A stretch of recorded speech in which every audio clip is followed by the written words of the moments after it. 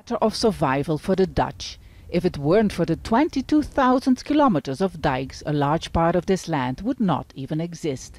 But increasingly the country's defense against the elements has to be strengthened against rising sea levels and storms. Kadir van Lohuizen has lived on the water for decades, and after documenting the effects of climate change in his own country and around the world, he says too much time is lost. It is quite possible that if nothing happens, that the Netherlands could face 3 meters sea level rise by the end of the century, which is in 80 years, which is 1 generation. So, and that would be catastrophic. It would mean that maybe cities like Amsterdam, Rotterdam, The Hague would not exist anymore and have to be relocated.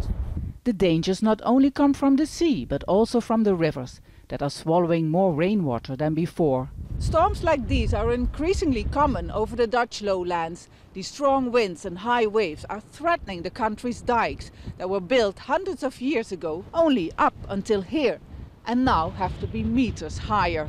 A race against time as the climate is changing more rapidly than predicted. In 1953, thousands died in the south of the Netherlands during floods. After the disaster, large dams, sluices and storm surge barriers were constructed. The Maaslandkering, 4 times heavier than the Eiffel Tower in Paris, was built to protect the city of Rotterdam. Adaptation is culture in the Netherlands. We live with water already for thousands and thousands of years. As the world's only special envoy for water affairs, Henk Oving is tasked to take the Dutch water expertise to the rest of the world. The world has to acknowledge that too.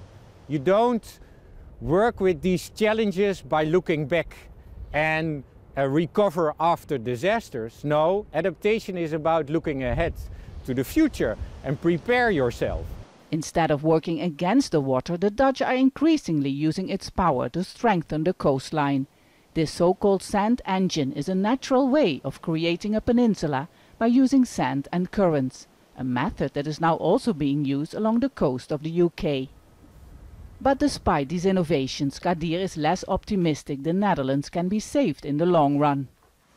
Well, it's predicted that in 200, 300 years that most of the Netherlands will not exist anymore. Even so, the Netherlands, a third of which is below sea level, is already beating the odds.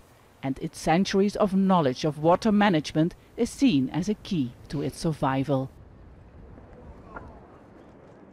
Prime Minister Rutte has called this a day of action, but action can only be taken if the world works together. And that is going to be the main challenge here during this summit, because what we've seen during the COVID-19 pandemic is that countries have been looking inward and been trying to help their own economy. So the big question is, can they put their strength together and make this work as a collective?